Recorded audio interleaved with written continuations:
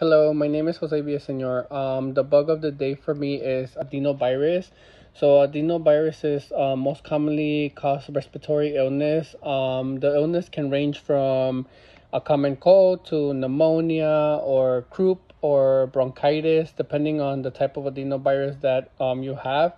It can cause other diseases. So it can also cause eye infections, tract infections, conjunctivitis, and it can also cause tumors, but not in humans. It usually causes tumors more on animals. Some of the symptoms are sore throat, sneezing, runny nose, cough, headache, chills, or symptoms of croup or bronchitis. Some people may also experience fever. The illness can last 3 to 5 days if it's mild, but if it's something severe, it can last up to weeks for you to feel better.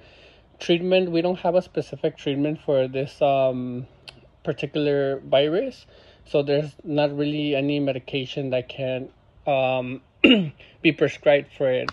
Mostly, you can just use like over the counter pain medication, fever reducers, get plenty of rest, drink enough fluids.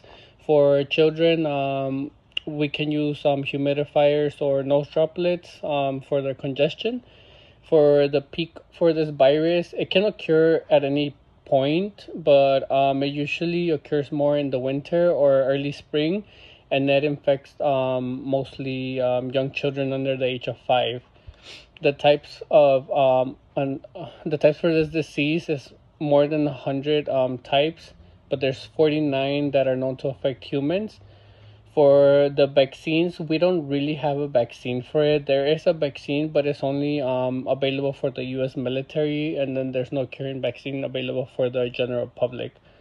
And then the way this disease is spread, this virus is spread with droplets from the nose or the throat of an infected person by coughing or sneezing, or by touching hands or objects, surfaces. So if the virus is in any surface or in your hands or in an object, and you go and touch your mouth, your eyes, or your nose without washing them, then that's a way that you can get this virus.